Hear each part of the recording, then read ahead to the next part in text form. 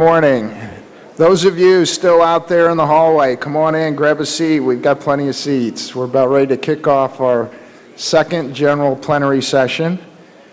It's going to really follow on from some of the topics we discussed yesterday, so I think you're going to find a good flow to it. So come on in, grab a seat. Hope you all had a good evening last night, had a little free time, go out and do what you want, sample a little bit of Atlanta, so I hope you're all refreshed and ready to go this morning. You know, I mentioned yesterday that I had the opportunity to work for Jack Dempsey when I was in the Navy. Some of you may or may not know that I also had the privilege to work for Mike Johnson during my Navy career.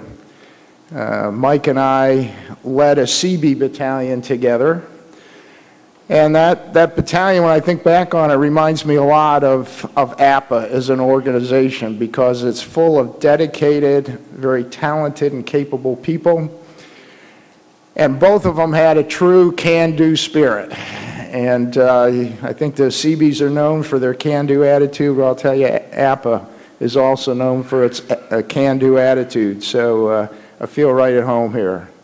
But you know, Mike also gave me a little bit of advice. Actually, he taught me an awful lot over the years, but there's a little bit of advice that I remember him sharing with me, and he said, when you have the microphone, you have power. But you need to wield that power intelligently and responsibly, and never let anyone else put words in your mouth.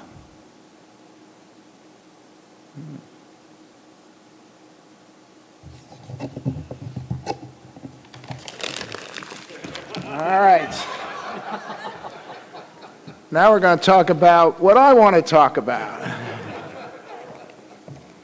No, seriously, the pursuit of excellence and recognizing our very best is what APPA is all about. Whether it's our people, our best practices, or the work of our most accomplished educational institutions, it is APPA that sets the benchmark for excellence and leadership in our profession. It is the reason why I always encourage our members to pursue their professional development and leadership training through APPA. Take, for instance, the APPA Institute and Leadership Academy programs.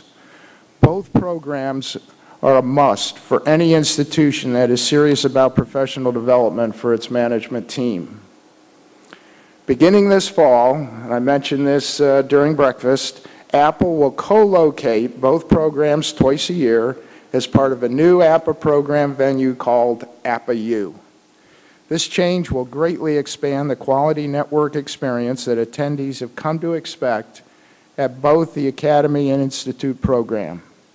Be sure to mark your calendars for the first APPA-U offering. It's going to be September 18th through the 22nd at the Marriott Harbor Resort in Fort Lauderdale, Florida. And registration for both the Institute and Leadership Academy is now available through the APPA website, so I encourage you to go and sign up yourself or sign up your people. You know, here's the reality, and Polly gave me a little credit, but it's an easy concept to understand, really, that we all understand the threat of deferred maintenance to our buildings, and we've developed strategies to combat that threat. We understand that if we neglect our buildings over time, they're going to deteriorate, fall apart, and fail to serve the mission that they were built to serve. The very same thing is true with our people. If we fail to invest in the professional development of our people, they are going to wither and die just like our buildings. They are going to fail to perform the mission that they need to perform. And during these times of budget cuts and tight money, it's all so easy to cut training, cut travel, and that's the very first thing you got to cling on to, because that's where the success for tomorrow really exists. So I hope you're all here. You understand that, but you need to convey that message to your coworkers, your bosses when you go home. So I encourage you to do that. Also want to mention that the APPA bookstore located just outside this general session is going to be offering a 10% discount on publications purchased here during the conference. And you can also put in an advance order for APPA's new Operational Guidelines Trilogy Series, which will be published this fall. The new Trilogy Series is an update to the APPA Staffing Guidelines publications. And the new series is really a must-have resource, and I encourage you to purchase it here and have it the moment it comes out. Also want to put in a plug for a drive-in workshop that is scheduled in Harrisburg, Pennsylvania, about 1 month from now, the middle of August, where we're going to be presenting the drive-in, or we're going to be presenting the Trilogy series at that workshop. And I think there's still seats available. So, but if you hurry, they're filling up fast. So just another plug for that. Now at this time, I'd like to open this morning's general session, Balancing Tradition with Innovation. Is there room for both? During this session, our panel of presenters will examine the sustainability of the traditional education experience and how to strike a balance between old and new, a balance that meets the needs of students and the entire campus community. Please welcome today's session moderator, John Cook, the principal at the Sexton Group. John, it's all yours.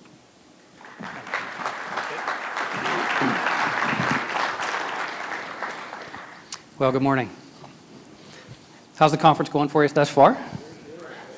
Good, good, good, good. Well, it is our collective hope here to add to your conference experience in a positive way, and hopefully you'll walk out of here with some ideas, and hopefully you'll be able to contribute to our conversation as well. If you read your bulletin, you'll see that there are 3 people that are mentioned on this panel, and if you were here early, you might have seen a 4th chair being hastily added to the stage. And that's because we've added Steve. We asked Steve, who graciously accepted to join us for the Q&A session that will follow. He has no prepared comments, but we are glad that he's able to join us. I asked him how he wanted me to introduce him in terms of his qualifications. He said he was introduced yesterday, and he really hasn't added any qualifications to that in the last 24 hours. But we're glad to have Steve here.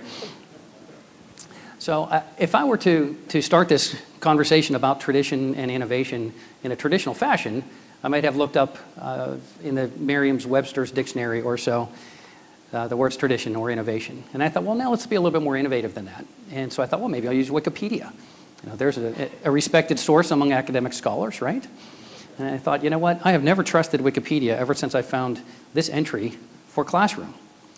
And if you read that, what you'll see is that in classrooms, what takes place is either teaching or learning, but apparently not both. So hopefully your classrooms, in your classroom spaces, your learning spaces, teaching and learning are not mutually exclusive. And certainly on your campuses, tradition and innovation are not mutually exclusive either. It's not an either or situation. It's an and both situation. So I'd like to start out and asking, by a show of hands in just a moment, how you would describe the balance between tradition and innovation on your campus. So take a read through those 5 options if you would. And in just a minute, we'll take a show of hands as to how, with a very broad brush, you would describe that balance on your campus for the things that matter to you, the things that impact you on your daily job. So how many are represented in that first bullet, that your campus is seriously out of balance towards tradition? See a show of hands. One strong, one in the back, and a couple of maybes, okay? How about that second bullet, that you're slightly out of balance towards tradition? Ah, got a bunch of hands there. Great. How about seriously out of balance towards innovation? Wait a minute, same hand in the back. What school are you representing back there, sir?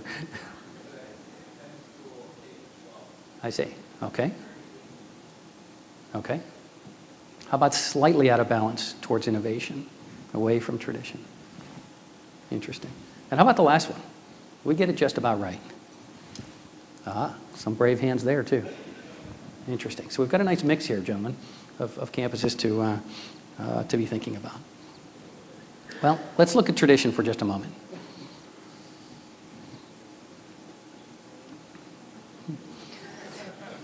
And I think when you consider the balance between tradition and innovation, it's easy to paint tradition negatively and paint innovation positively. Now, from the opening session yesterday to a number of the sessions to about any journal rag that you pick up, there's a focus on innovation. Do more with less. Fulfill the campus mission. Do it faster, cheaper, more efficiently. Improve student outcomes, learning outcomes. Right? Respond to the criticisms that have come so vehemently against higher ed recently. So you know the drill. And yet, tradition deserves a spot at the adult table during that conversation. Right? It's often what brings us the joy, the richness, the texture, the personality, the distinctiveness of our campus. And I imagine some of your happiest moments on your campus, particularly as a student, were related to tradition. Sometimes the traditions are a little bit of that fat on the edge of that steak that just adds so much flavor that shouldn't be eliminated. It reminds us that we're on campus for a short period of time as students, and not to waste that time, but to make the most of it. And finally, it reminds us that we're part of something larger than ourselves and longer lasting. And I think we all need to hear that, particularly a fresh out of high school 18-year-old freshman. So what are some of your favorite memories of a tradition on campus? You know, when I started at Purdue University as a freshman in 1980, I was told that one of the student traditions was called the Nude Olympics. And this was a long-time tradition that was an endurance running race that happened at midnight on the coldest day of the year. And basically, the outfit was a ski hat and tennis shoes, and that was it. I'm mighty glad that there was no citizen journalism or Facebook at that point, frankly. And given the legal environment, I can understand why it was eventually frowned on by the administration and finally put a stop to. But it bothered me that that was gone from my campus experience. Is anybody here from Purdue, by chance? Great. How many times did you guys run? 3 and 4. Okay, great. Thank you very much. So all campuses have a number of traditions. Some of them we're more proud of than others. Don will come speak later about traditions that don't involve misdemeanors on his campus and some of the positive things at University of Virginia. So, and I'd forgotten this. I just noticed this yesterday, actually. I just pulled this up, that there's actually a Facebook page for the Purdue Nude Olympics, believe it or not. Something's been canceled for 10 years or so. So now let's look at innovation for just a moment. And if you can't tell by this picture, this requires a little bit of study.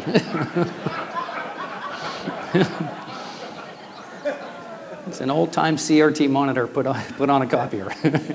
And who needs a printer?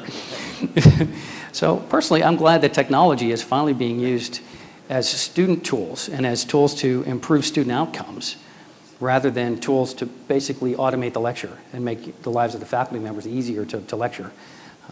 So I think that's some real innovation that's happening. And I don't think we need to spend a whole lot of time on what the benefits of innovation are. As I say, I'm really glad that learning outcomes and student outcomes are finally coming to the forefront there. But all the tools to bring efficiency and productivity and safety and comfort and convenience and all of those things are all the benefits of innovation. And I think one of the most famous innovation projects over the past 10 years ago was from Duke University. And if you remember way back in 2004, which just seems like a lifetime ago, when they got all that publicity for giving out iPods to the incoming freshmen. And that was just absolutely radical at the time. They were the first ones to do that in any serious fashion. And I remember speaking to somebody at Duke about 18 months later and asking them what the primary benefit was of that program. And they said it would change the culture. And it helped bring a culture of innovation to their campus and helped extend, actually, that culture of innovation to that campus. So even sometimes something fairly limited like that, I think the whole thing cost them $500,000 in the hardware. And then there's obviously support costs and such. But fairly limited, and be able to change the culture of an entire campus and improve the culture of an entire campus.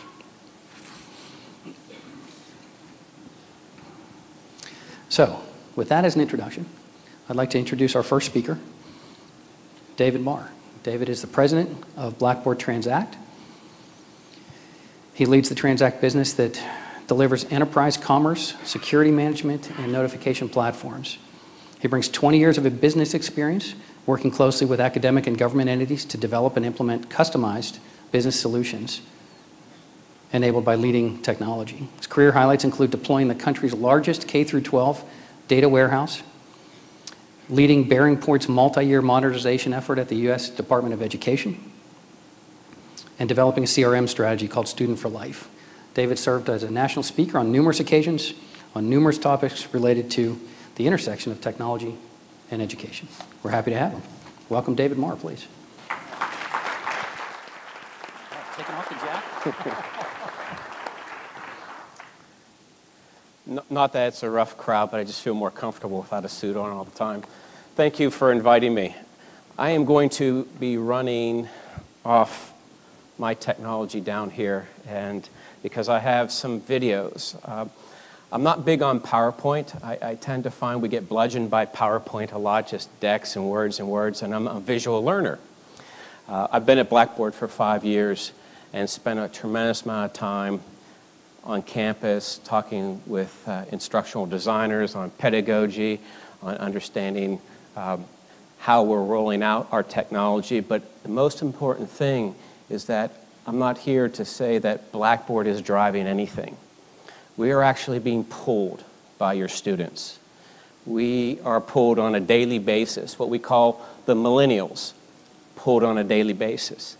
So every day I get up, I'm feeling I'm behind because the emails that come in, the conversations when we're on campus, the presidents, the provosts, the CIOs are constantly telling us we're behind, we're behind, we're behind. And I'm not sure that that's probably too different from at times what you hear on campus, we're behind, behind. I just have to write code. You all have to build buildings, physical structures, a lot more lead time. So I respect where you are and what you do and the lead time it takes to transform your campuses. And I do believe there's I believe that tradition and technology coexist. I think one complements the other. And I believe that the richest part of education is really around tradition, community, interaction, that campus experience, that sense of belonging. So, and it goes when you drive anywhere. What do you see around people's license plates? Their alma mater. You had an effect. The campus has an effect. It's rich, it's meaningful, and that shouldn't be lost. And much of that effect is that campus environment, that community environment, and the buildings that support that engagement. Quickly on Blackboard, a lot of people see us as an LMS company. That is something we do, but I wanted to give you a sense of some other technologies that are on your campuses that you may or may not know that we're behind. So if you look at the screen, the learning system, the LMS, absolutely. Collaborate, asynchronous learning. So this is when teachers are teaching or students are collaborating together and their pictures, like in Skype, are real time on the screen. So you see all your classmates, they see you, and you can interact in that fashion. Blackboard Connect. A lot of campuses, emergency messaging, mass notification technology that's on campus. Analytics, taking all that rich data there and bringing it forward and allowing the institution to make decisions. A lot of those decisions and all that data goes also toward accreditation, which is very important for schools, and mining that data. Blackboard Transact, campus card, stored value card, security, door access, surveillance, video surveillance, all part of technologies that we deploy. And then most recently, which is the big pull by students, is mobile. They want everything we've built now put on a mobile device. So that is a spectrum of what Blackboard is doing in supporting institutions.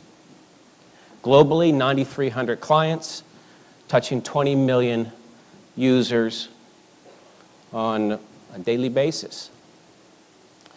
So I want to also talk about students being vocal, because I'm sure you're aware of that. I'm sure when you're walking campus or you're standing, looking at a new building, you stood up, or you're looking at a building that maybe has some deferred maintenance, and you're trying to figure out what the retrofit's going to be.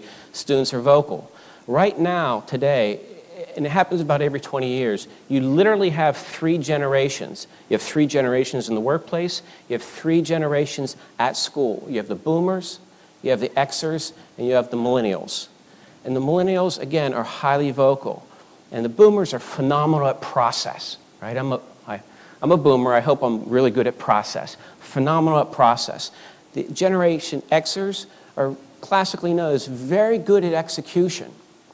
And the millennials are very good at collaboration, multitasking, but also they want to be in the conversation. They want to be part of the decision-making process. So they may just have arrived at your institutions on your campus, and they want to contribute their opinion on how facilities should be architected or how common space should be defined. And it's the millennials, and have you ever heard the term helicopter parent out there? So I mean, literally, it's a regular basis when I'm talking with faculty and provosts, parents are coming in contesting students' grades for them.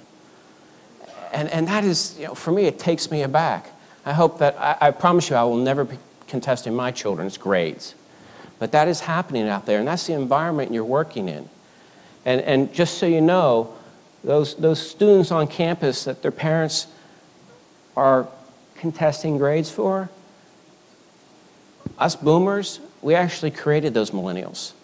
So there's some culpability here, and I'm not saying that this is I think this is a very seasoned audience. I'm not saying it's old, but I see a lot of boomers. So we created this. So when I look at that and I hear students coming at us, sending us emails, which I'm about to show you, I'm thinking, okay, we created this. This is, as a boomer, I created this. So we have an open mailbox sent to the CEO of the company. And students take a lot of care in sending emails to our CEO, Michael Chasen. So I'm going to flash this up there. Now, the student created an anonymous email tag and probably didn't use the best language, so I want to warn you before I put that up. But anyway, it's an anonymous email comes in. It's like, Dear Blackboard CEO, thank you. I must, but the subject, thanks for ruining college, right? Okay, what? So we had this at executive, we shared it with our board of directors. Thanks for posting this email website so I can send you an email. I feel I must tell you that your software and hardware are ruining the experience that students are supposed to have in college. With your built-in plagiarism detection software, I feel as my teachers don't trust me anymore. With all the tracking you've built into it, they can tell when I've read assignments, turned in assignments. And also, the campus technology, my parents no longer give me money, but they put it on my card and they dictate how and when it's spent. So basically, thanks for ruining college and taking the fun out of college. And I'm thinking, I mean, and also look, it's Blackboard 326. That means 325 Blackboard stinks were already taken. So we get a lot of these emails coming in. And this is the millennial who wants us to have all this technology, but then again, how ironic, hates our technology because we're taking the fun out of college. So that's the world we're living in, and that's the world we're trying to support. Now, what's important is the demand that's being placed on us as a technology provider around mobile. And it does affect your designs. It affects how you create space, because students today, they live in a mobile world. They socialize, spontaneous groups. They learn in the social world. They learn in a sense of community. This is just how their DNA fires. So all we're doing is trying to catch up with their demands. So I'm going to show 3 videos which I think nicely frame what's going on campuses around the world and on some of your campuses right now. And I will tell you it's not slowing down. So I'm hoping that you'll take these videos, get insight into the students and how they're thinking and processing information, and then how does that inform the design of your space? How does that inform new buildings and retrofits? Say it's the beginning of the term, and you're having second thoughts on advanced topics in submarine groundwater discharge. There's an app for that. And say you're considering enrolling in the iPhone programming class before that last spot gets taken. There's an app for that. And say you want to catch the next bus to the computer science building and see where the buses are in real time. Yep, there's an app for that too. Introducing the new iStanford. So this is just the tip of the iceberg, and I remember, especially in drop ads, I mean, how many, by show of hands, used to stand in an auditorium or a stadium to fight for program cards to get a class, right? That's not acceptable to our millennials, right? They want to fire up their mobile phone and drop, and literally what's happening, drop and add classes on the fly. In fact, they want a message when that spot has opened up. It's almost like eBay, and I think, you know, from a sense of kind of unrelated business income on campus, you could probably actually create some type of lottery point system where they're bidding for that last slot, because they're so used to doing that, as we do with eBay. When you get beat, your price get beat, what does it do? It sends you a message. Hey, do you want to up your bid? This is what they're expecting. This next video gives you a sense of not only what they expect, but they talk about how they live and the importance of that. So window into their expectations.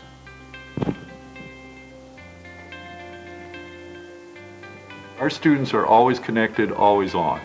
75% of our students have some kind of a smartphone.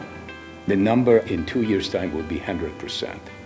Everyone understands that a mobile strategy for a university has to involve handheld devices.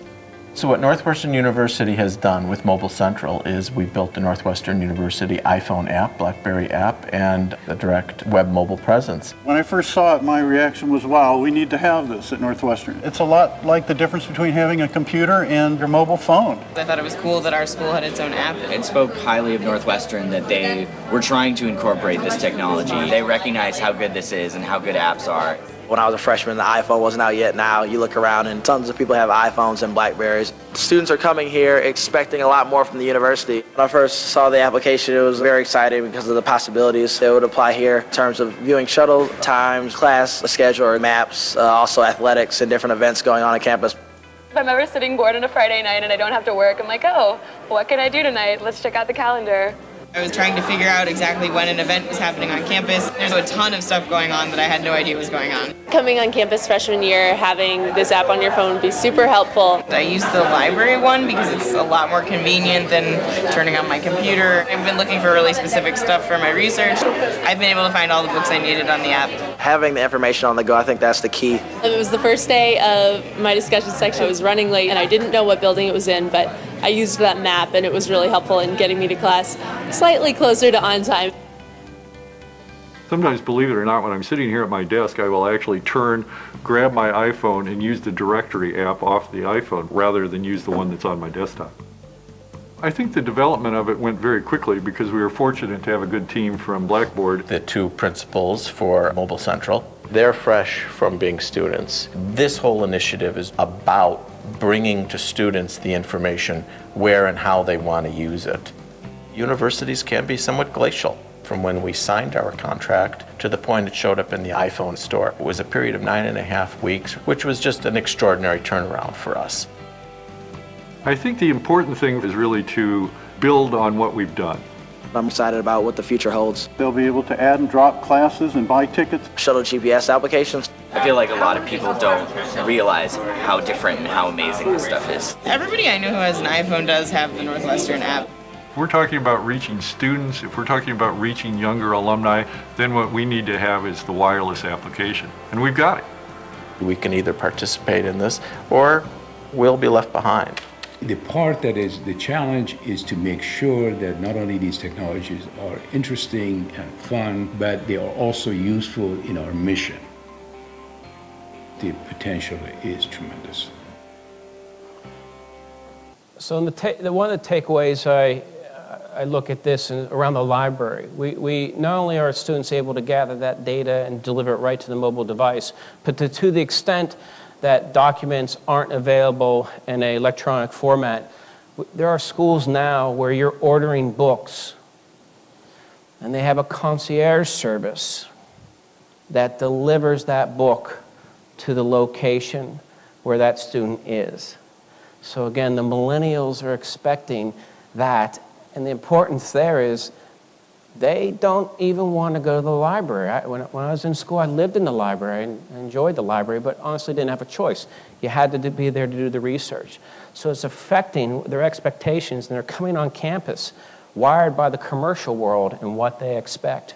Final video, and this is also the rate of speed and change that's happening, and thinking about how do you incorporate that in your space design. When Apple released its iPad, the other thing is the picture of those young kids that are the developers for Blackboard Mobile, literally were still at Stanford. We bought their company when they were juniors. And all I asked, I said, just, you got to finish your degree. Please, you got to finish. And they did. But when we look and say, wow, I'm old, right? We need to hire these students. We like them to graduate, but you have to hire, because those are the barometer. That is what is happening there. So we hire continuously in undergraduate to keep that fresh, what they want, and make sure that we can keep up with the product. But relating to the iPad, that was released, let's say, 2 years ago. Technology happens so fast that we released this next application the day after the iPad was released. We took our whole learning management software and the next day had it delivered on the iPad. In fact, Apple asked us not to launch it the same day they launched the iPad because they wanted a bigger splash. So this is happening so rapidly. It's what we face every day when we get up, but this starts to change the world here. You're late to your morning final, but you have a few things left to study. Remember that discussion thread on dark matter? It's right there.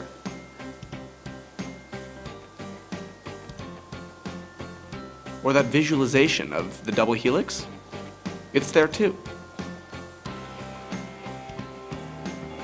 Announcements, discussion forums, all your homework assignments, even the name of that cute girl from class. It's all right there. And after all those hours of studying on the go, what you're looking for is right there.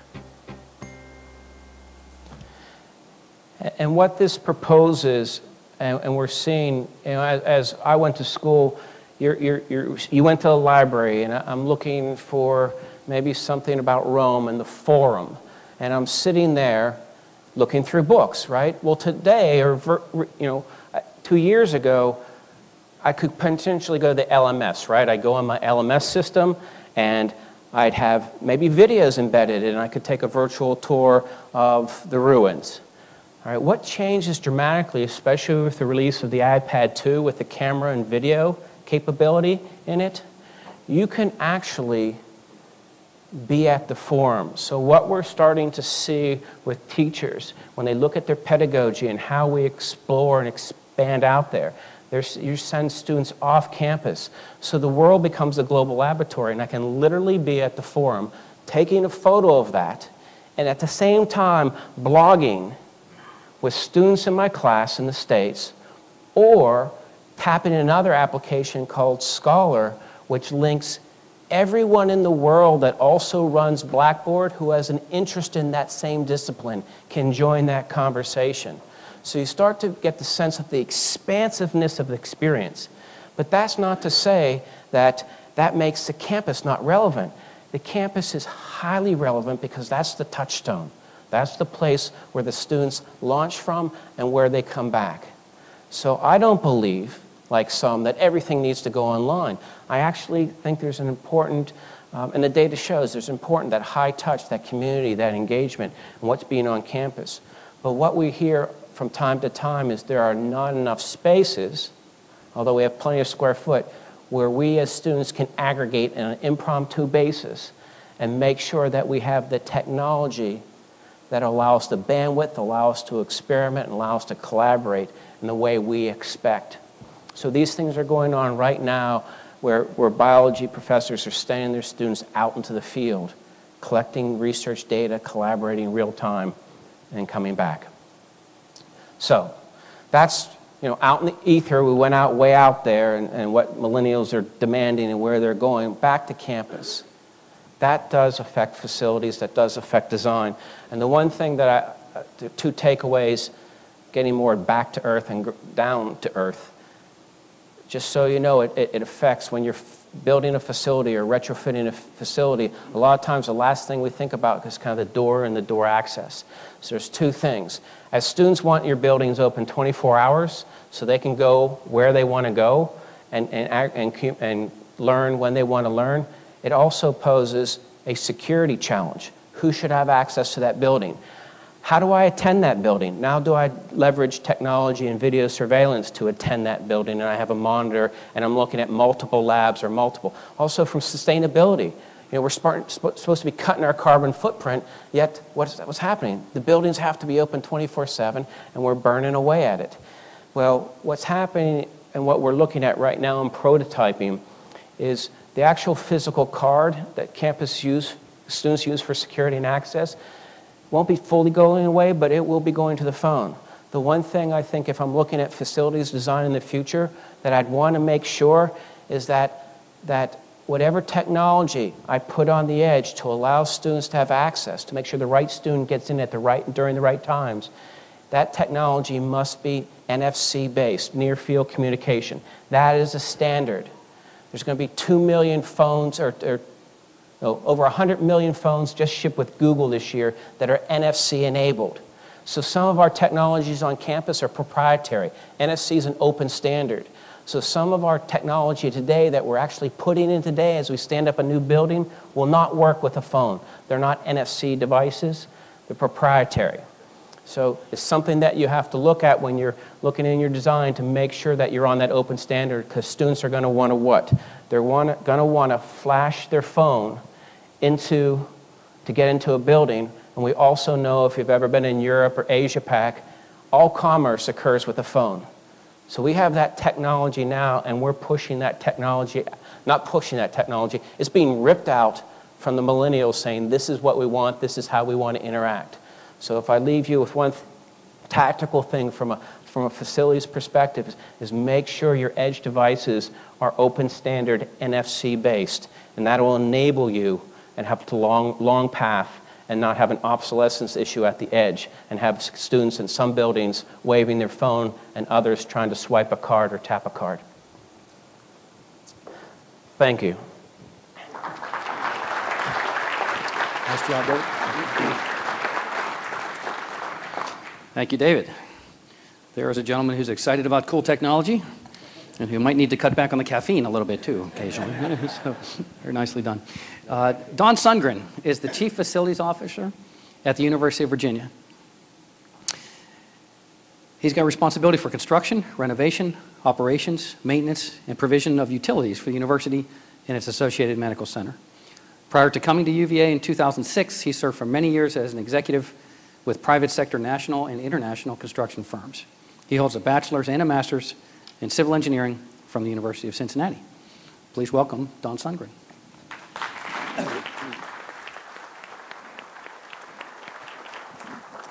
Thank you, John. Appreciate that. How many were in yesterday morning's session on a similar topic here?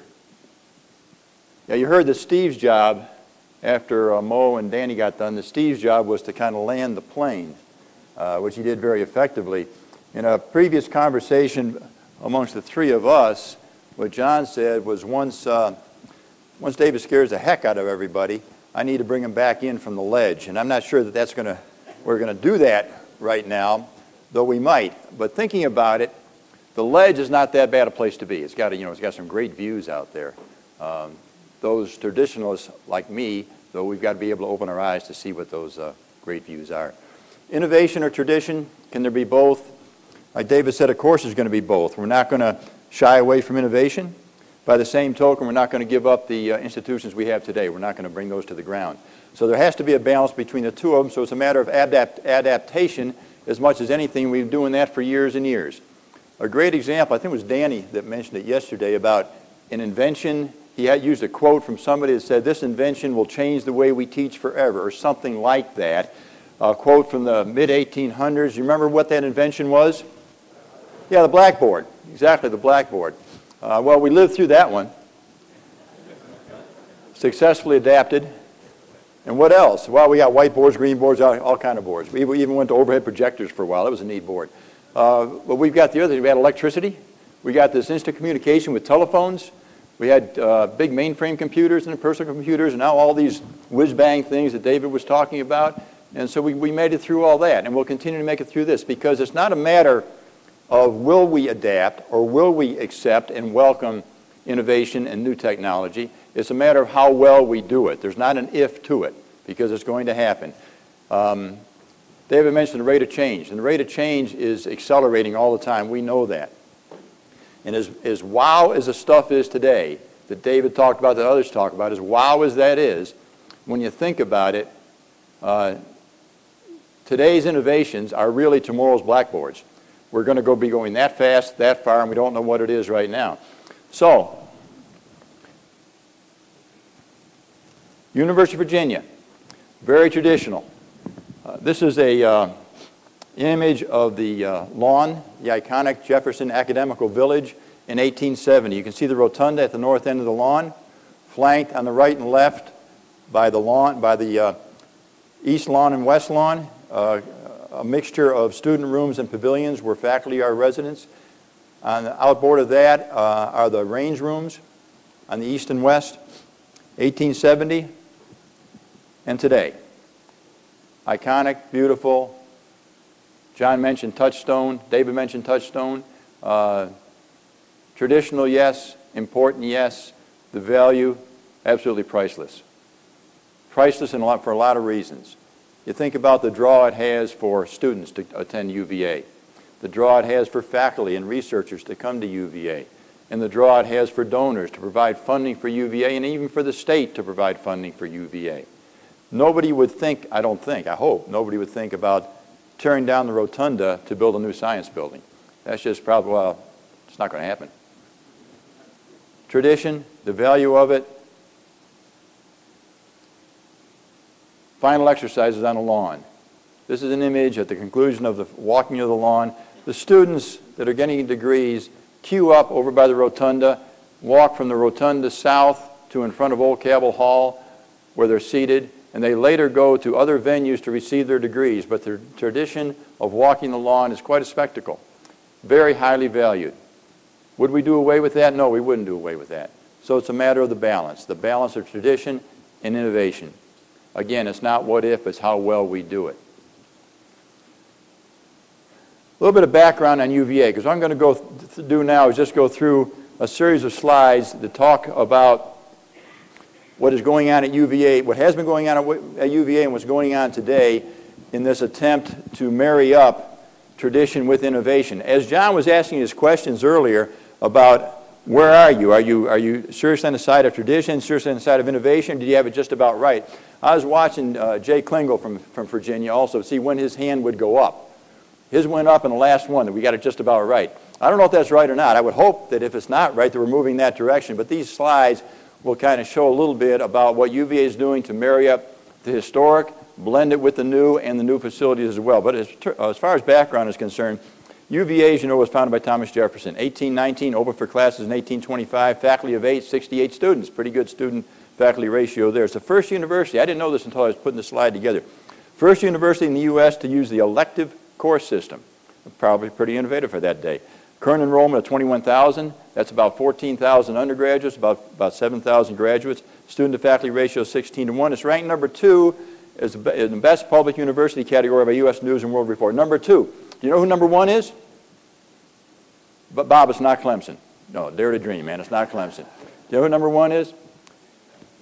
Virginia Tech.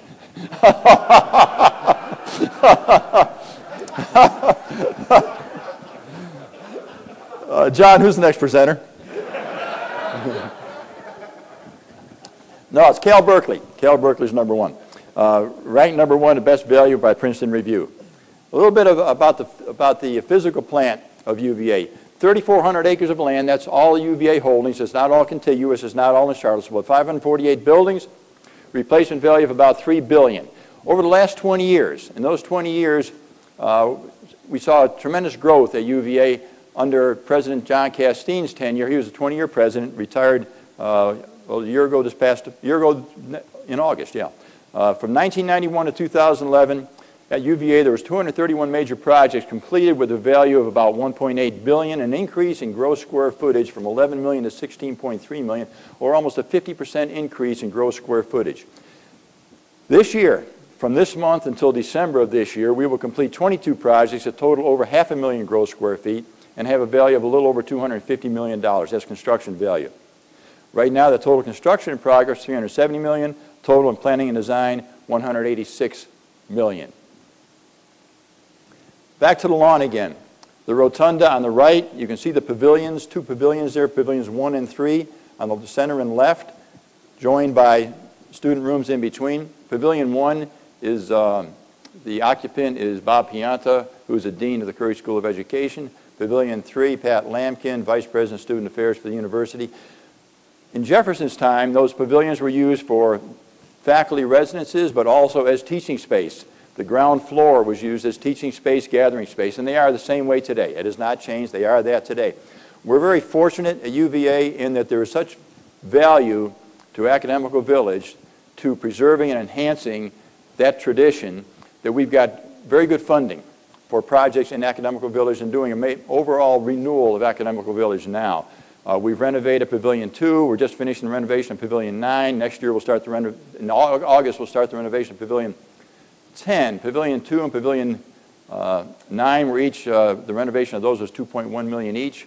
Pavilion number 10 will be $3 million. We're spending about $3 million a year in Academical Village, upgrading, enhancing Academical Village, and bringing new technology to it. We've got a integrated historic preservation team made up of facilities people as well as the architects, university architects people who are leading that effort, and again, great support through our endowment, historic preservation endowments. This is Pavilion 10. Pavilion 10, the image on the top right is what it was. Lower right is what it looks like now after a refreshing or renewal that we did a couple of years ago. A couple of differences you can see down below. We took it back to Jeffersonian times, the parapet on the roof, and also the color. The color goes from white to that sand, tan or sand color. As it turns out, that was the color during Jefferson's day. So we're going to start, like I said, next month in a $3 million interior renovation of Pavilion 10. The current occupant is Carl Zeidheimel and his wife. He is a dean of the McIntyre School of Commerce, and he'll be moving out here at the end of this month. At the south end of the lawn is Garrett Hall. It's the last building at UVA that was designed by renowned architect Stanford White. And I guess after he was later, I understand, shot and killed by a jealous husband. But Garrett Hall is just completing a renovation repurposing of about a $14 million project to take it back, the building to take it back to what it looked like at the turn of the century when it was built. The image down below, the interior, the large interior room, before we started the renovation, it was cut up in about 2 or 3 rooms with a mezzanine, and now it's going back to the way it was in the beginning. That room has multiple functions as event room, classroom, whatever they want to use it for, and it's going to house the newest school at UVA, which is the Batten School of Leadership and Public Policy, enabled by a $100 million donation from Frank Batten.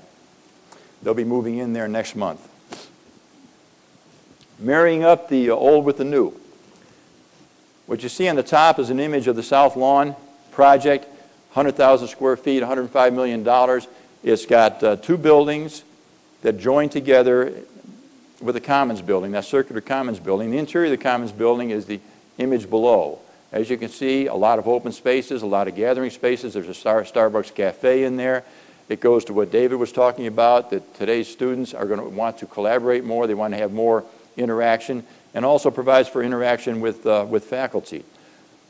You can see from the Commons building in the upper image, you can see that green terrace that goes across, hard to tell, but it goes across Jefferson Park Avenue to an older building, New Cabell Hall. New Cabell Hall is at the foot of the lawn right now. It's the last building south of the lawn, and it was built in the 1950s. It's about 150,000 square feet, and it is a workhorse building for classrooms and offices. Almost all the students who go through UVA wind up with 1 or more classes in New Cabell Hall. The intent with the South Lawn project was to demolish New Cabell Hall and replace it with 2 new buildings. That intent changed a few years ago for two reasons. First of all, the cost of the new buildings was going to be around $120 million. The new Capitol Hall renovation was thought to be about $80 million. And with the sustainability initiative and the embedded energy that currently exists in new Capitol Hall, it was decided to renovate new Capitol Hall, and we are going to be starting that work in September, this September. You can see what down below, lower image, what new Capitol Hall looks like today. And if you can tell from the screen, you can see the window air conditioning units and all that. And there's a typical older classroom and office building. It's got painted block walls. It's kind of dark interior, not really well lit. The furnishings in the classrooms are bolted down seats with little lap tables on them, and no new technology in there. So a little over a year ago, we built a mock-up room, a model room, and that's the way this renovation is what's going to be part of this renovation. In the classrooms, there are going to be movable tables. You can set the classroom up however they might choose, and it's got, of course, the enhanced technology, AV equipment, and all that in all the classrooms. On the exterior, there's going to be a curtain wall system up a stairwell with gathering spots on each side to bring light harvest light into the stairwell. This today very dark and foreboding. Along the corridors, they'll all be plastered and painted. There'll be glass block put in. Again, harvest light into the corridor. The whole place opens up, refreshes, and will really be, it will renew an important asset, a valuable asset of the university. Moving over to the new. This is Rice Hall for the School of Engineering and Applied Science. You can see the top is the rendering, an old rendering actually, before a lot of changes were made, because that's the same view as the view at the bottom. And the bottom is the actual building that's being completed now, and the school will occupy it by the time classes start in the fall of this year. Hopefully, we will have that done. It says we're going to have it done. But a couple interesting aspects of this. You can see, first of all, that all the glass, all the light comes in and so forth. But engineering is in a partnership with Train Corporation to have a living lab in this building. That's one where Train, together with the faculty and students of engineering, will conduct research projects on air handlers and energy conservation and things of that nature. So, as Jay said, when he and I were talking about this a little bit, it was an interesting comment that he made, was that this isn't a building that has classrooms. It's a building that is a classroom and really brings together all of that in a very effective way. A couple hundred feet away from that is a new wet lab building for the College of Arts and Sciences, Physical Life Sciences building. Again, you can see obviously the glass and all that in there. But the interesting part of this, too, is that, and you heard this yesterday as well, the wet labs themselves are not fixed. They're very open. The furniture, the tables, all the lab equipment furnishings are movable. The utilities are dropped down from the top, so it becomes move your table over. It's a plug-and-play kind of a thing. This building comes online next month as well. It is connected to the old chemistry building. The building was built in 1968, which quite frankly doesn't seem that terribly long ago, but it's a while. The bottom, the rendering, the top is the way it looks today. You can see the scaffold up the outside of the building. That's for a brick replacement project. The water intrusion finally got to the top band of brick, and they're being replaced. But this is an old building. It's got the old labs, a lot of wet labs, but the old sashes, the old fume hoods. So what's on the capital plan right now is a major renovation of this building to essentially, in phases, gut the building, redo it, to make it more like today's wet lab buildings. The wet lab buildings today, like that building I showed you just a minute ago, the new college building, while it does have wet labs with single pass air, the single pass air is about 5 or 6 changes an hour instead of the traditional, what used to be traditional at UVA of 11 or 12 changes per hour. Also, the single pass air applies only to the wet labs, not to the offices. The systems are separate for the two chill beams on the offices. A sister building of the old chemistry building is Gilmer Hall that was built in 1962. At the top, you can see what it looks like today with that very, very attractive screen wall and pigeon dwelling in the front. In the bottom is what it looked like back in the day. This building was considered, do we demolish this building, do we renovate the building? It was decided to renovate the building and repurpose it, primarily because the structure is so good. It's a concrete frame structure, just like that new Physical Life Sciences building I showed you a couple slides ago. The same column spacing, the same bay sizes, a little less floor to floor than the new building, but suitable floor to floor. Right now, this building has some wet labs in it, it's got other research space in it, and it's got Vivaria in it. And because of its age and because of the way it's been changed through the years, the mechanical systems, as you can imagine, the MEP systems, don't support the current usage of the building. So the idea here is, again, in a number of phases, to decant, gut, and rebuild the building from the interior, keeping the exterior as it is now. The two projects together, the chemistry building and Gilmer Hall together, are thought to be about $125 million worth of renovation work. In the School of Architecture, just real quickly on this slide, we put two new additions on the School of Architecture a couple of years ago. One is, the top one is offices, faculty offices that open up into a large student area, as well as some studio spaces. Down below is interesting, that's studio spaces. Both of these were designed by faculty members of the School of Architecture, W.G. Clark and Bill Sherman. Bavaro Hall, Curry School of Education, completed last year, 65,000 gross square feet. I only show this slide because, again, it emphasizes today's thoughts about what we need for gathering spaces and communication spaces. The slide, the image down below. Beautiful, beautiful building. It connects via colonnades. It connects to Ruffner Hall, which is the home of the School of Education. Ruffner Hall has on the books a $22 million renovation that we expect to be able to start next summer, about this time. Dormitories were mentioned yesterday. I just tossed this slide in. We're redoing all the first-year dorms along Alderman Road, and essentially what we're doing is demolishing a number of the dorms, building new dorms. We're in the second phase of a three or four phase project on that right now. The difference here, and you heard Danny Flanagan talk of it yesterday, the difference here is that the new dorms, first of all, will have conditioned space. They'll be air-conditioned. The current dorms are not air-conditioned. David mentioned how new buildings are great, but they're used higher use of energy, which is very true. They also have on each floor, at the knuckle of each floor, they have common spaces, gathering spaces. Also, the first floor is nothing but common spaces. And again, they're teched up the way they need to be for today. Don't know what it's going to be like tomorrow, but for today anyway. We've got a rather unique situation at UVA in that we are the home of the JAG School, Judge Advocate General School. We own the building. You can see it down below and then up above. We own the building and we lease it to JAG. Right now we're doing a BOQ renovation, a brick replacement on that building. Just an excellent partnership with JAG. They add a lot to the university. They work closely with the law school that's adjacent to the JAG school, north of the main grounds, and add a lot to the local community as well. Moving over to the health system, this is the Claude Moore Medical Education Building that was completed last year. You can see the drum in the top image and down below the auditorium. This is interesting in that it uses simulation technology where medical students actually perform operations on things that look and act very much like people do and react in the same way. John's group did a lot of work on the medical education building, just as they did a lot of work, and he might explain it when he gets up here, a lot of work on the two research buildings I showed you, the one for engineering and the one for the College of Arts and Sciences. Staying in the health system for a minute, we do have a hospital, a major medical center. Right now we're completing a project that puts a new front, a 6-story front on that medical center that has about 72 new beds, all private rooms, all looking out, the view looking toward us, out to the north. Latest technology in the rooms, latest technology in the hospital, and that is combined with major renovations throughout the hospital as things move around to accommodate the new patient rooms and new flow within the hospital.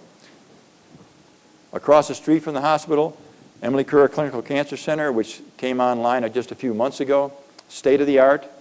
Interesting about the change of technology.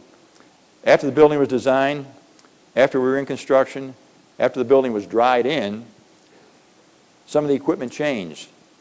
Or I should say the using community selected different type of equipment, the newer equipment, newer technology than was thought of when the building was designed.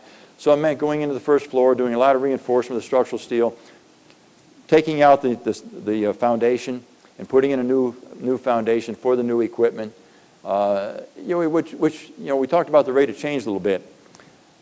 Right now, what's it take to take a project from conception to when it's use and occupancy? That's normally a 3 to 5 year period, something like that. So how does technology change in that 3 to 5 years? How do you look forward to see what you ought to be designing that building for? Because you don't even know what it's going to be like when you get there. So the best we can do probably is to make it as flexible and adaptive as we can during the programming, and also for all of us, facilities people, IT people, everybody else, to be so closely involved with those that are doing the development of the project, the programming of the project, not just the design and the construction, but the thought of it and the programming of it along the way, an integrated team approach. The Battle Building, a new children's hospital near the medical center, it started construction a couple of months ago. It'll be done about mid-2014, 200,000 gross square feet, all the new technology in that building. Finally, all of our facilities, existing facilities and new facilities, have to be supported by our infrastructure, and this is an image of a new chiller plant that we'll start construction on in the late fall or early next year, late fall this year, early next year. The chiller plant will initially house 6,000 tons of chilled water capacity, but the building is being built for 10,000 tons, so we can add another 4,000 as the health system demands it. And this chiller plant, like the others in that loop, are primarily for the health system, medical center, and the research buildings associated with the health system. So that was all on what UVA is trying to do. I hope Jay is right. I hope we're at the right place, or at least moving in the right direction. In thinking about this a little bit, you know, some of this stuff for some of us is kind of scary because it's difficult to keep up. It's difficult to keep up with the pace of change. It's difficult to imagine where we're going to need to be a few years from now, and sometimes it's more comfortable to say, let's slow this train down a little bit, but we don't have a choice in that because it's like I said starting out, it's not a matter of if we're going to be able to do it, it's a matter of how well we do it. And it helps me at least to remember what our job is. What is our business? And I think it was said in the session yesterday or maybe in the SFO conference the other day, our business is to educate, period. It's not merely to conduct classes in a classroom, but it is to educate. So anything that enables us to educate better, anything that enhances our ability to educate winds up being a good thing to do. So we should not shy away from this. We have to do it in a way that makes sense. We have to do it in a way that we don't lose the value of our traditions. By the same token, we should welcome innovation and even seek it out because our job is, after all, to educate. Thank you.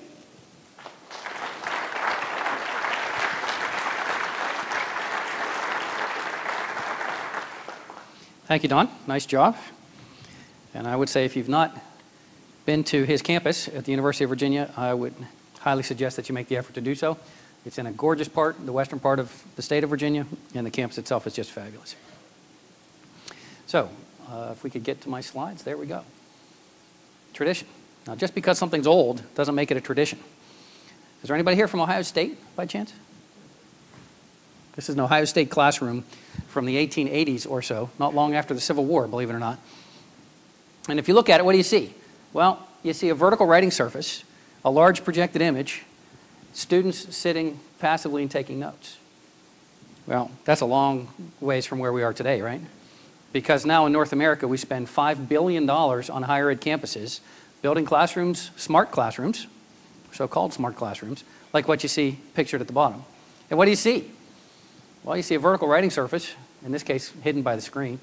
You see a large projected image, and you see students who, unfortunately, all too often are still sitting passively and taking notes without changing the learning experience. 10 or 15 years ago, the bottom right picture, that was considered to be innovative.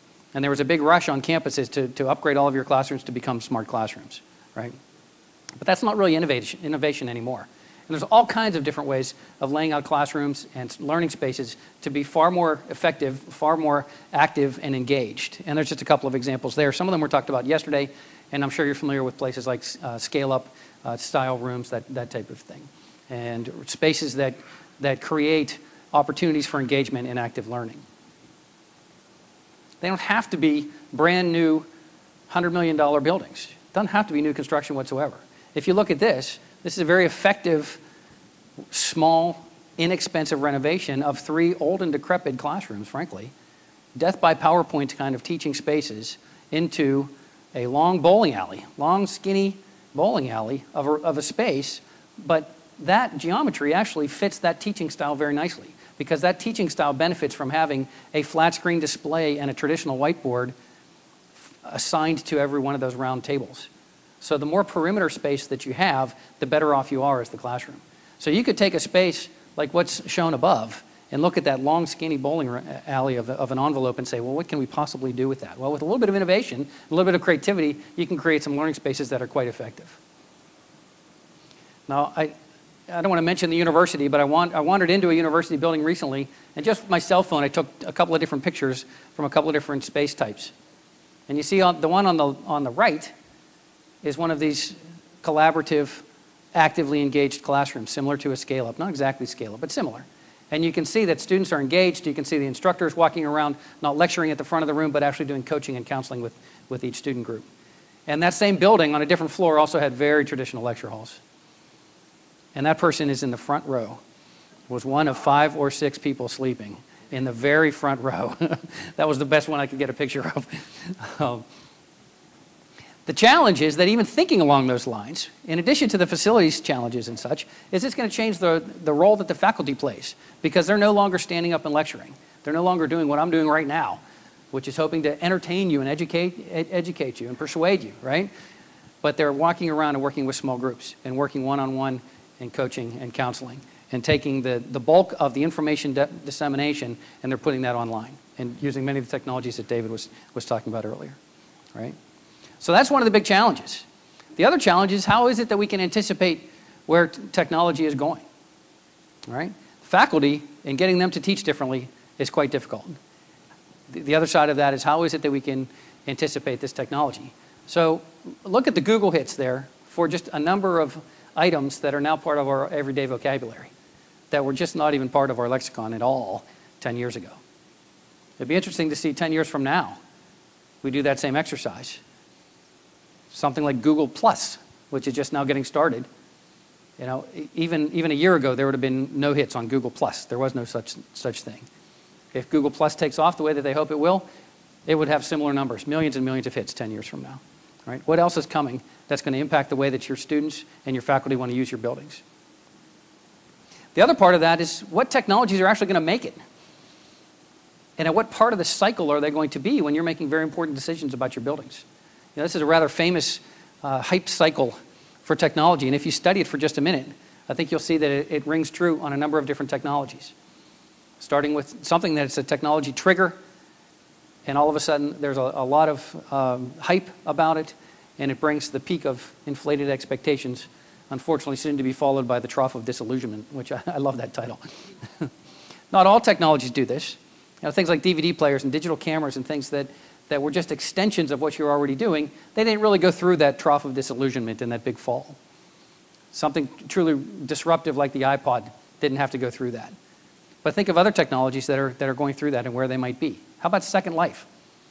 3 years ago, Second Life was maybe at that peak of inflated expectations, and everybody on your campus was talking about, oh, we have to create these avatars and these virtual worlds, 3D, so that avatars can go in there and they can learn, and this will be replacing our brick and mortar classrooms. Well, where is it now? How many people, raise your hand if you've got a serious Second Life effort on your campus that's ongoing and active and vibrant and impacting your job? I don't think there's a single hand raised. Right? Where are we now with Second Life? Well, with virtual worlds in general. Well, we're in the trough of disillusionment at this point. And I think eventually we're gonna all of a sudden start up that slope of enlightenment and get to a productivity plateau that makes sense for that particular technology. So it's difficult to anticipate where those technologies are coming, and that complicates your job. So let me ask you a couple of questions.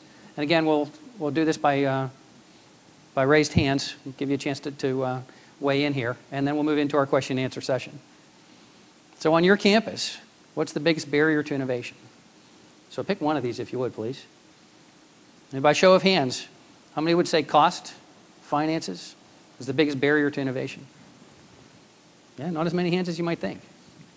How about time? Lack of staff to develop those projects, to follow up on those projects, support those projects. A smattering of hands in the back. Organizational structure just doesn't support that, okay? Unclear how to innovate, a lack of vision, lack of a plan. Okay, we're pretty spread on this one, seems like. How about the people, the culture? Pretty good number there. Are there others? Did we miss any that you want to shout out? Say it again. All of the above. Good answer. Anything else? Which group on your campus is the biggest barrier to innovation? Study that list for a moment. Let's run through this as well. The Board of Regents or the trustees or whatever your governance board is at the highest level. How many people think that that's the biggest barrier to innovation? Not many, just a couple of hands on that one. How about the president and other high administrative levels? Your presidents aren't here. You're allowed to vote on that one. Okay.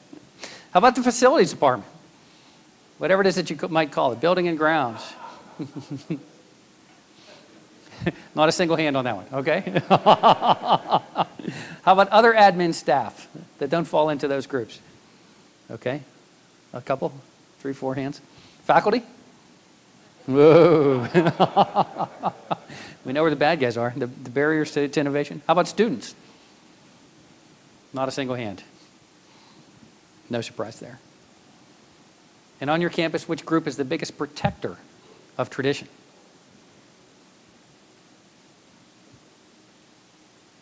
Again, let's start.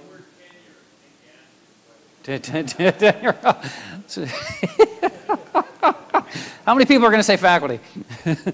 All right, let's skip the rest of the question then. Huh? All right. Sure.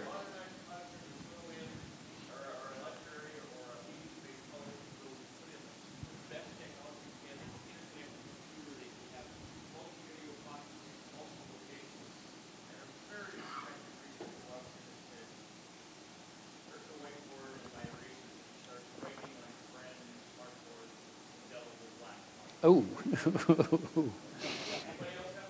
that's not fun. Yeah, where's the chalk after all that? Okay, so let's entertain some questions. And just like yesterday, we would appreciate it if you wander up to the microphones. If you're willing to do that, we'd love to hear from you. If you're not willing to do that and you just want to raise your hand and shout it out, then that will work as well. And we've got Steve up here to supplement our speakers and help us with answering the questions. So who's got some questions for our distinguished panel of guests here? You don't have to walk up to the microphone if you don't really want to. Go ahead.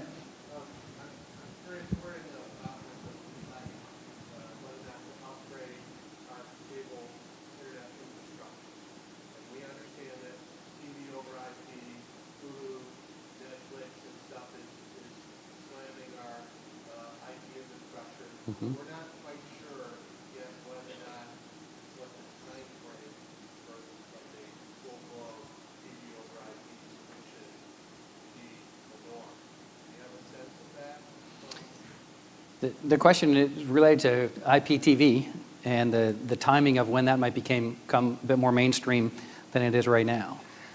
And apparently there's consideration of updating the cable plant infrastructure. It's an outstanding question, and there's no perfect answer to that. I would give you my opinion that there's no question that IPTV is coming. It's coming in full force. It's probably on a number of campuses that are represented in this room. How many people have IPTV right now? You're running your television services, broadcast television services over your data network rather than over a coax traditional cable television. Okay, so you're seeing a number of hands already. Certainly that's the forward-thinking way of doing that right now. You will certainly pay a cost premium to do that. If you think about the technology adoption curve, the early adopters are the ones who are raising their hands. The innovators, actually, are the ones who are raising their hands right now. And in my opinion, in another 18 months, it's going to jump the chasm there to where it's basically more towards the early adopters, and you're going to have a whole lot of campuses that are moving in that direction. So if it's a project that you're planning right now, I think you would be wise to be planning that way with the IPTV. I don't know if others want to weigh in on that. Agreed. I mean, absolutely. As much bandwidth as possible. Absolutely. As much bandwidth as possible is the answer. Go ahead. I'm Dennis Bailey with Florida State University, and I was first going to ask Don for a loan, but actually, we need a grant. A loan won't really work. But the real question that I think might get an honest answer is, we talked about the idea that it takes a while to get through a building program, design, construction scenario, and the technology can change several generations during that scenario. And Don, you mentioned being flexible. I think that's exactly the right thing to do. My question is, what exactly do you do, or who maybe has some best practice examples of how you build that flexibility into a construction project? Yeah, let me try that, and Steve, you can help out with that also. With flexibility, and everybody, kind of wants to do that, build flexible spaces, you do a renovation, make it flexible, but flexible, Dennis, doesn't come cheap. It doesn't come free, it doesn't come cheap. It's very, very expensive. Danny Flanagan talked yesterday about flexible dormitories to where they can be used for undergraduate students, graduate students, families, whatever. You just change them around. Probably in today's climate, that's probably cost prohibitive to do that. But around what to do flexibly, what makes sense to do with flexibility, what value you get out of most value you get out of the biggest bang for your buck, I think that probably depends on the type of facility that you're going to build. And I think you probably got to bring a group in there to deal with that, not just the professionals that we hire to consult with us and help us, but also within the university, like I said, the IT people, facilities people, and so forth. There's got to be a balance between what you can spend money on and what you want to spend money on, what's worth it and what's not worth it. And that might have to do with how you wire a building, wiring for full MEP systems and all that, and what you do with the flexibility of the systems. It's easy to deal with walls and things like that. More difficult to deal with systems. So I think it's the system flexibility perhaps that we should focus on. Steve? Yeah, I would agree with Don. I think flexibility on a general office building is going to be pretty easy to accomplish.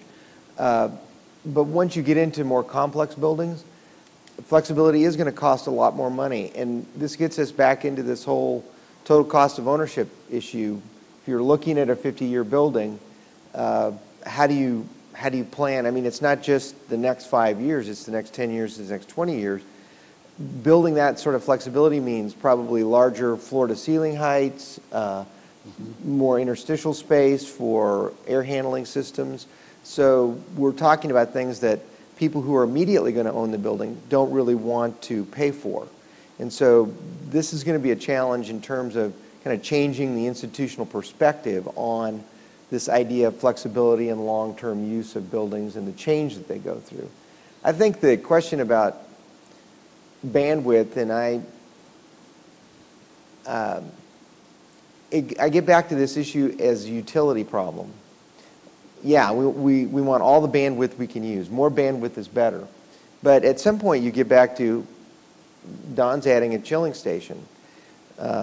He's got 6,000 tons in it, and he's planning for 10. But if he goes beyond 10, he's got to build another chilling station. So if you plan for X amount of bandwidth, you've put in so much infrastructure to provide that, and you go beyond that, and you've got to buy more infrastructure. And the same way for the building. There's a limited amount of pathway, and at some point pathways, the cable, the infrastructure that transmits the signal is going to get more effective, but you're still limited to pathway.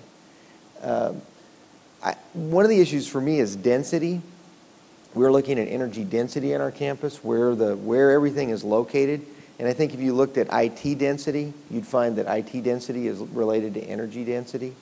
We're probably going to have to distribute our load around campuses more effectively than we are now, both energy and IT. So I think it's looking at this from a simple way, but maybe a more complex way, distributing things. How do we distribute all of this stuff that's happening? You're going to pack everybody into the center of campus. What does that mean about energy, IT, and just getting people around? And when you densify, as we're doing as well, when you densify, you're really taking over surface parking and things like that. But then you've also, for sustainability and a lot of other reasons, you want to have green spaces. So you want to densify, but yet increase the amount of green space that you have, which is a little bit on the tricky side. Dennis, just one of the comment, I can't loan you any money, man. We are doing a lot of building, but you guys have got a great Jumbotron.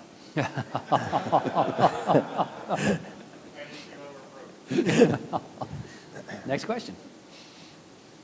I understand that if you have the mic, you have power. So. Yes, you have power. Anyway, I did want to ask a little bit more about the use of cell phone technology for access into buildings. We have a tendency at universities to want to make our systems very reliable. We could make an application very reliable or procure an application that was very reliable. But are the cell phones going to be very reliable, especially when they're being provided by many, many, many different service providers? So the answer is when you travel abroad, those devices are highly reliable because they're based on a common standard, the NFC standard. We don't have that in the States today. That's been the hurdle. We've had the technology to take a lot of things to the phone, but there's not a standard. So for instance, if you're traveling in Japan, you will never see someone pull out a wallet for anything. It's all on the phone. The other beauty about the NFC is even if your battery goes dead, there's enough in the chip itself to wake it up. And that's another important thing about the NFC. So NFC was designed, it came out in 2000, they started back in 2004, so it's NFC 1.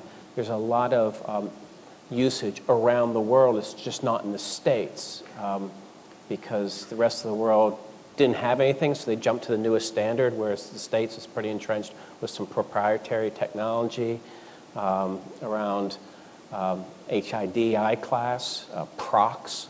So it is highly reliable, and it also deals with the battery issue. I mean, the more services we're asking of our mobile devices, the more they drain battery, right? The bottleneck is around power on those devices. So what's nice about the NFC is you can wake it up and even though your battery's dead on the phone, it'll wake up. It may not present, as we're designing, it may not be able to present the image of that student. So when you go near a device, it visually warms the student's face, encrypted, and it may not be able, so your campus security may say, you know, I need to see your ID, power's dead. That may not happen, but at least it'll wake up against any device and they'll know, well, you've got someone's phone, it may not be the right person's phone, but you have someone's phone. But the technology's here now, and again, I think Google's going to bring in, all the major manufacturers are coming with that NFC in 2011, and Google's expecting 100 million they're ambitious, but they're expecting 100 million to be out there. So it's there. And right now, the contactless technology, for instance, that we're using on campuses today is all NFC based. Great. Thank you, David. I just had a question regarding innovation and external barriers to the innovation. So as a matter of example, we've had several situations where we've tried to use new technology or something as simple as waterless urinals. Building code prevented us from doing that.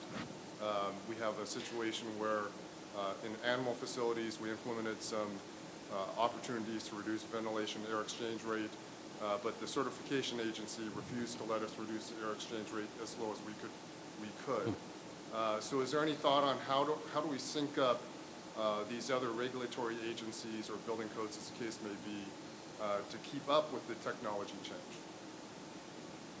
Let me just one quick comment on that, and others can chime in.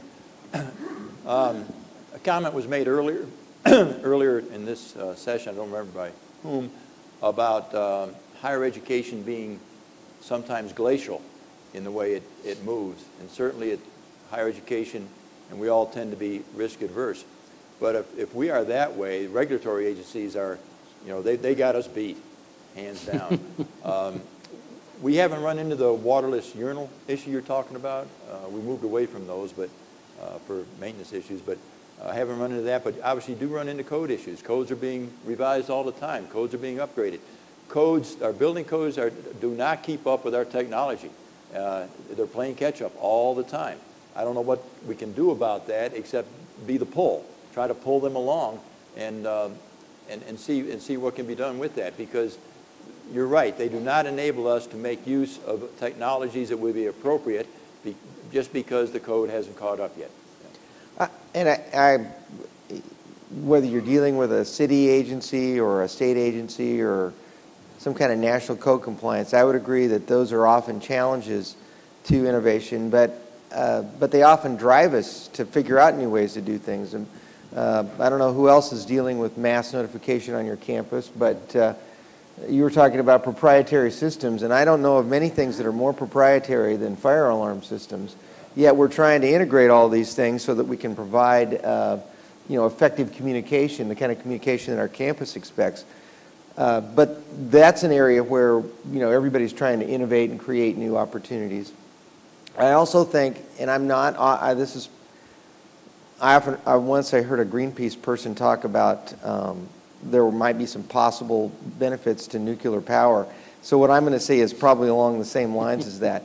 I think the NFPA is doing some interesting things, particularly in regards to mass notification and fire safety, in trying to recognize that there are new ways of doing that. So I don't think that code agencies can be totally not innovative in nature. And I also think we have the opportunity in some of these entities, because of our participation, the participations in our class, from our campuses, to push them in ways that cause them to think about that. We have faculty who can bring credibility to new ideas and new ways of doing things that I think are very valuable. The air change issue has been both faculty-driven and compliance-driven from our EHS offices. But, we got to kind of somebody stepped over that edge and got some agreement. And then through the network that we all have around the country, we're able to say, yeah, but they're doing this at Virginia, or they're doing this at MD Anderson Cancer Center. Well-respected institutions are changing things. We can follow along. So I think we need to find out where the innovators are and shamelessly steal from them. Shamelessly steal and then improve. Allow yourself to be stolen from the next time. Great. It was apparent by the show of hands in this room that the faculty appear to be the stumbling block or the resistors to this transformation that we're talking about in classroom technology, especially tenured faculty. What best practices have you experienced in trying to get the faculty moving along early on in this process, getting them engaged in this process so they're no longer resistors of this transformation? Well, that has been the bane of my existence for the last 15 years, frankly. So I have some thoughts on it. I can't say that I've got documented proof and a whole lot of success at it in many ways. But one of the things that I've been suggesting to campuses most recently, very early on in the design process, the foundational decisions are made. And it's not a matter of which annotation tablet to use or whether a document camera will be there or not. But far more foundational, critical decisions are made very early on, such as, do we want to teach in tiered lecture halls, or do we want to teach in scale-up style rooms, just to use an example of two extremes. And often, in my opinion, bad decisions are made, frankly, early on because of the concern that the deans and the other decision makers have about their faculty. And when the dean does not see any way of getting their faculty from where they are today to where they need to be in 3 years when that building opens, if they don't see that there's a path there, unfortunately that dean will often make bad decisions here. And it was mentioned yesterday about a brand new science building that was quite unfortunate, some of the decisions that were made. And I think that was because there was no clear path. So we need to show them what that path is on how they can get their faculty to accept this new way of teaching, to realize that that's what their students are going to pay for, and they're not going to pay for sitting in a lecture hall again. They're just not. There are way too many options out there, and they're going to vote with their wallet. They're not going to do that. So that while the faculty thinks that they're maintaining status quo, students aren't going to let them do that. The faculty needs to learn how to rewrite their curriculum, frankly, and to be able to have the time to go through and rewrite their curriculum, because they're going to teach very differently in a class where it's problem-based learning where the dissemination of information actually happens outside of class online, and where they're struggling with the information and the actively engaged with that information and the participation, all that happens within the classroom now rather than lecture. So you take the classroom model and you totally flip that. Well, the faculty has a long ways to go in that 3-year period. And so I think to get them from where they are now to where they're going to be is going to take a series of structured seminars, workshops, however you want to term that. It's going to be a faculty development curriculum, essentially, that needs to be delivered. And it could be somebody coming from off campus, it could be somebody from on campus. I'm not sure that it matters about how to do that, but it needs to be somebody who's experienced in experiential, active learning styles and not who's experienced in a traditional stand and deliver method.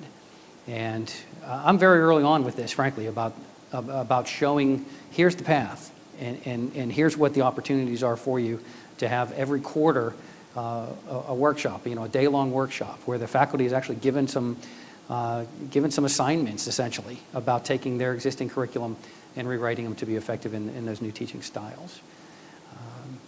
So there's not a great answer there in terms of documented success, but that's the process that I've been suggesting campuses follow.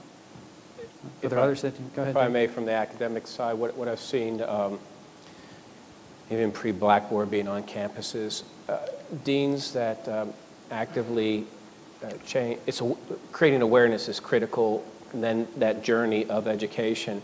I've seen deans use student surveys very, very effectively. Students are unabashed about providing comments, and they change the type of surveys to ask really compare and contrast questions. Not only how is your teacher, in our case, using technology, is it effective? Are they just putting a syllabus up on the web and saying, yes, I do this, I'm in a blended learning model. From that end of the spectrum, if this, how do you rate this teacher? Is there a teacher on campus that you have that does an excellent job in this? And when they start asking that question, the context becomes different, and the deans have created awareness saying, this is the program we're going to put in place, and we're going to look at with our instructional designers and look at pedagogy, but this is awareness. Your students are saying this. Mm-hmm. And so when they're aware, and your consumer is pulling them. So I think creating awareness, and the students' surveys have been very effective when properly written. And if they're measured, and I understand tenure, and that's another opportunity. But awareness, even with tenured professors, is important, especially when a colleague is being brought up or held up by students and mentioned specifically that, boy, that's a lighthouse there. That's what engages us in class. Very good. Go ahead. 3 quick issues, 2 of them perhaps more like announcements, and asking if there's anybody with experience, maybe just after the session, that they may want to identify themselves. We've been, well, firstly, I come from South Africa, and water is not very much available there. So we are looking at the things which apparently have been installed and developed in the Scandinavian countries and have been installed in Brazil and countries like that, which is a vacuum toilet system similar to what you have in aircraft, because it really uses a lot less water. So if there's anybody here that have any experience, I'd like to perhaps just have a word. The second one is, in terms of these teaching spaces, anybody here who has experience of taking LED lighting down to the sort of task level to reduce the energy, I'd like to perhaps hear about that. My question really to the panel is, with these new approaches to teaching spaces, do you find in practice a limitation to when those type of venues don't work any longer, that you go more than 100 seats or 150 or whatever it is? Is there a physical limitation when it stops working? So there's 3 parts to that. What's your name, please? Philip. So if anyone in the crowd has some advice or some best practices or anything to share with Philip about the 2 topics he brought up, go ahead and seek him afterwards, if you would. And then the third question, or the third topic there, was about the learning spaces and what happens when the learning spaces cease to function well, and what do we do at that point? We haven't seen them on our campus long enough to decide whether there's a break point on size. I'm a little concerned that we may want to see them get too small, and that you're going to invest a lot of infrastructure in technologicizing a space for 15 people when that's really probably what you need to do. And there's probably going to be a need to monitor how many people use those spaces. So if you've got a space for 50, you want to make sure that it's utilized effectively, and that's kind of out of our realm. I think at some point you're going to end up being in a room like this with a high ceiling, because if you've got 300 people in that bowling alley room, you're going to feel like you're not in a classroom, more like a cave. So I think there's some design issues that are going to change the configurability of these spaces. I'm going to be real interested in seeing how big they can get. I think primarily the spaces that are being designed now to support this more active learning, the studio model, the scale up, that type of thing, are flat floor and rectangular in nature. Don't necessarily have that high ceiling, as you say. You have to watch that because you don't want it to feel like a cave. But on the other hand, for the most part, you're not looking all the way across the room for a large projected image because you have something that's closer to you, and they're distributed displays all over the room. So by its very nature, you are designing and building spaces that are ultimately far more flexible than the old style of tiered lecture halls and that type of thing. So I think in the long term, I think you're going to be better off with the flat floor flexible spaces that are all the vogue now. My question is not that much about the projection areas and that you can bring the technology, but it's the ratio now of whoever is there facilitating or teaching with that group and interaction in that configuration. Are there limitations there or not? From the teaching perspective, I think you're going to have. When I teach a very small group, but if I was to double that, I'd feel like there'd need to be at least one more of me in that space. So there's probably going to be more teaching assistants with faculty who are involved in these spaces. I think that the method of teaching, the pedagogy that is supported so well by these spaces, it really is the pedagogy that teachers prefer. Maybe not the old-time faculty who are so entrenched in lecture, but if you rewind the clock a bit, why did they get into teaching? It probably has a whole lot more to do with the smaller group one-on-one counseling and coaching than it does standing in front of 200 students and lecturing. So, go ahead.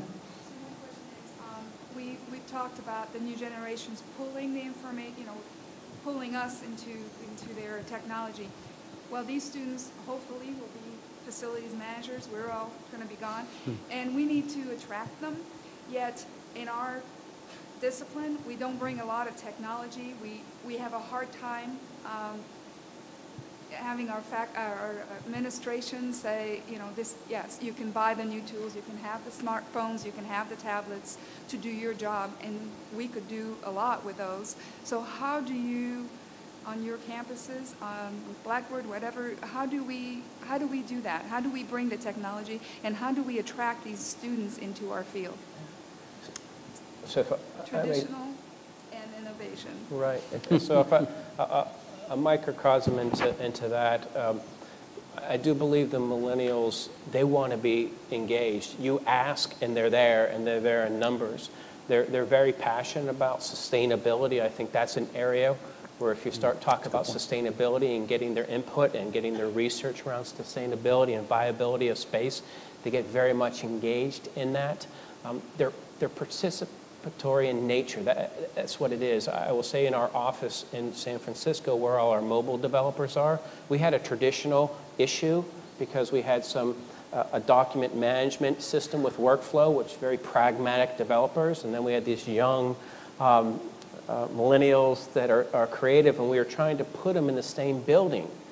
And what we literally had to do was split them by floor because the traditionalists wanted defined space, dark, and they wanted to write code. It was kind of like throwing meat into a cage. And on the top floor, and they wanted walls. On the top floor, the mobile developers wanted no walls. They wanted good technology displays around the perimeter, and they wanted beanbag chairs. So from a facilities perspective, I'm like, wow, that's a budget check I can write up top. That's easy, and it floats. So is there compare and contrast?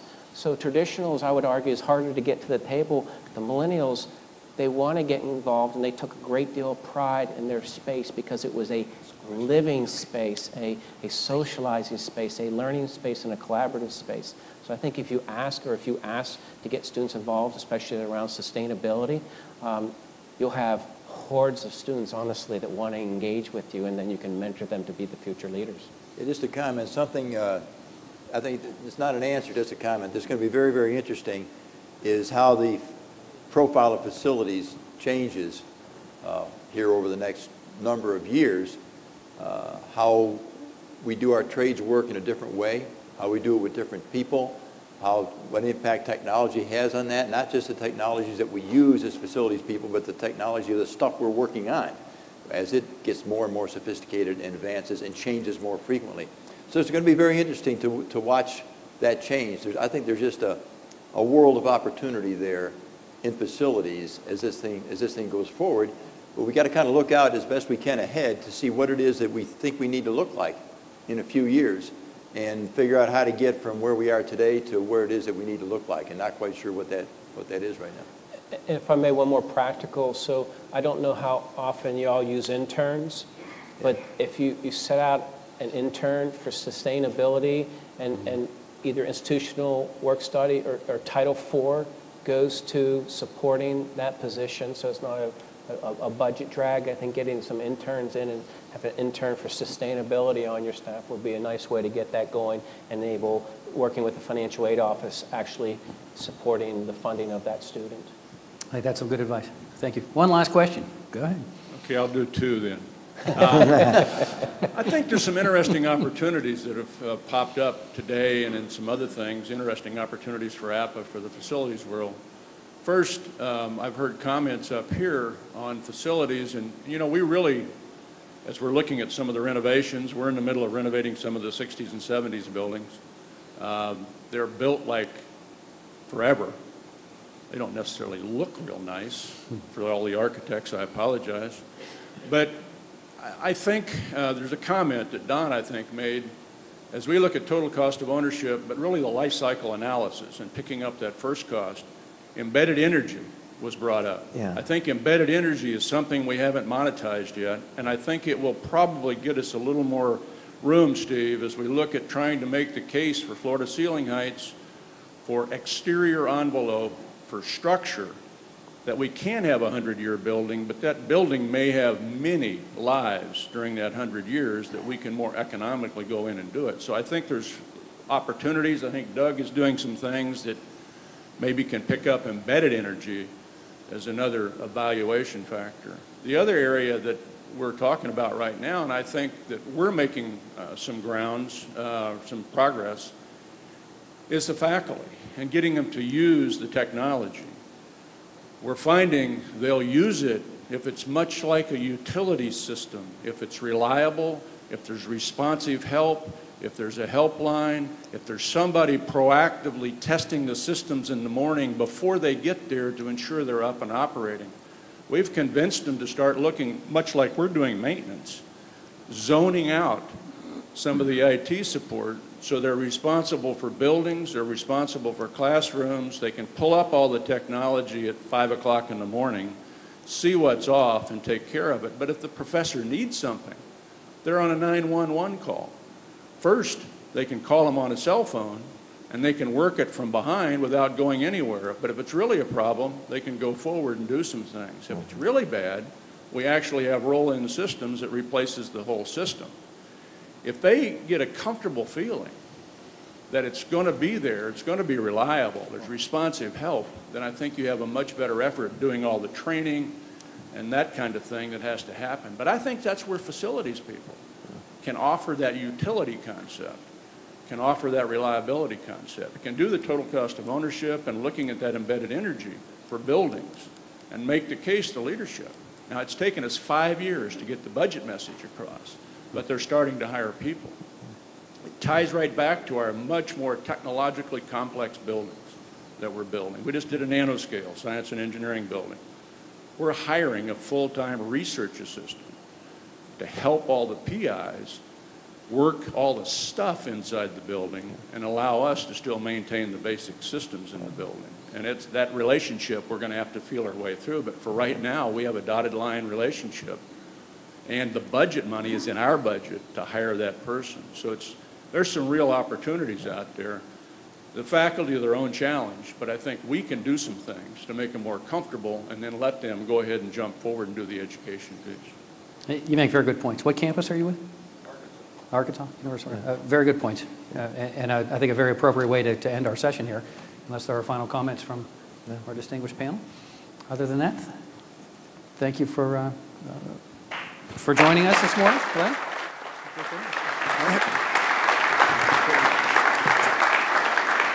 So John, Don, David, Steve again, double duty for Steve. We thank you very much. Excellent, excellent panel discussion, and obviously all of you contribute to the value with your questions.